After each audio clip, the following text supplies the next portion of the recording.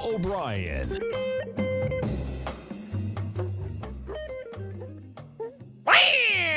Welcome, folks. This is Tom O'Brien of TFNN. We go 5 days a week. We go 7 hours a day. We go 24 hours a day on the internet at TFNN.com. Always remember, folks, whatever you think about, you bring about. Whatever you focus on grows. Hope everyone's having a great day, safe day. It's a TGIF, folks. It's making a great night, great weekend. Surrender and let go of the past. Whatever life takes away from you, let it go. When you surrender and let go of the past, you allow yourself to be fully alive in the moment. Letting go of the past means that you can enjoy the dream that is happening right here, right now. Market-wise, let's take a look at it out here. We have the Dow Industrials up 47, Nasdaq's down 15, S&P's up 4.5, gold contract down $7.10, trading at $2,002 an ounce. We have silver down 16 cents, $24.79 an ounce. Light sweet crude up where are you?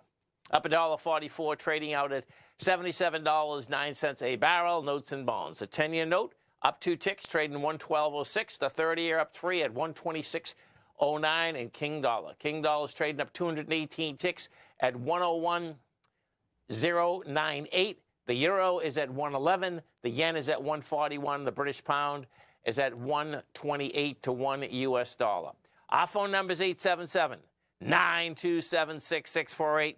Give us a call, folks. Want to know what's going on in your world. I'm going to go to the world of the NDX first, because that's coming into its lows first. You know, we just did that update. They both have the high volume low.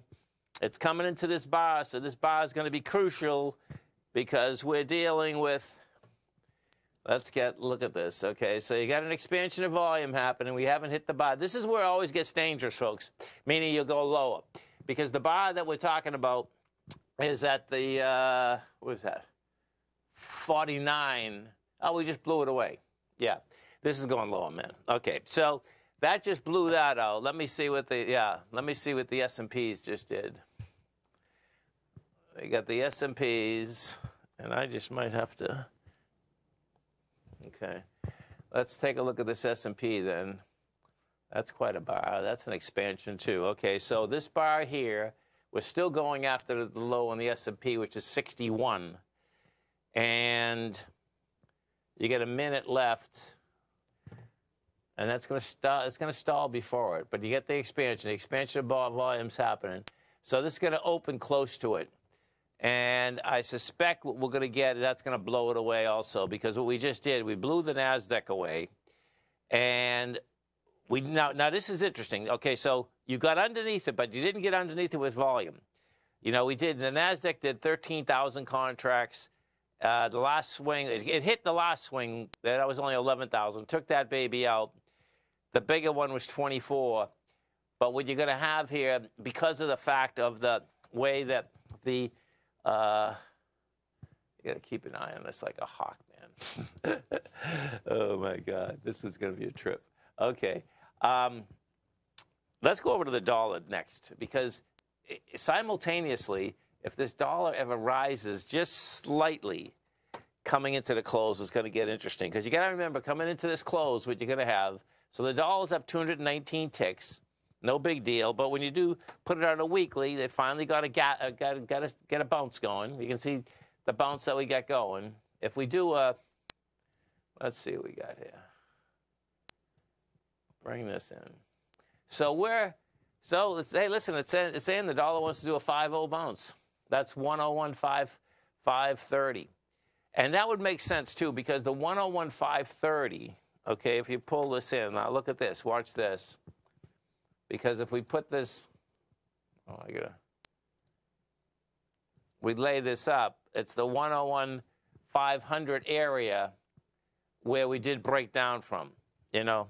So that's right, keep moving, man. So that would make sense that that's exactly how this thing would shake out. Gold, we go to the gold contract, we take a look at the gold contract.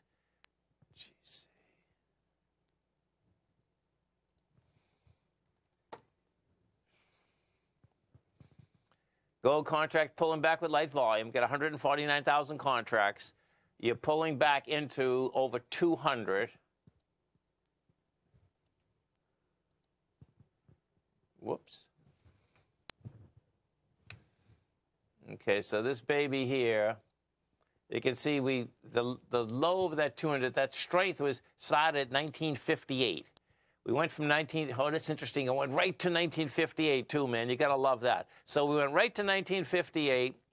The bottom line is that you did reject lower price, and that's where that big bar is, okay? The bar had 264,000 contracts. We've only done 149. That's what you want to see, folks. And then you're also coming into 271,000. So bottom line is that gold wants higher price. That's how this baby's set up right now. We take a look at some of the higher volume. Well, actually, let's go to the bond market. Take a look at the bond market out here. The 10-year. We take a look at the 10-year. 10-year now up 2 ticks. That's on the daily. We came down hard yesterday, but when we came down yesterday, what we also did is that you were also going right into volume. So you were going into, yeah, see, yesterday we were going into 204,000 contracts.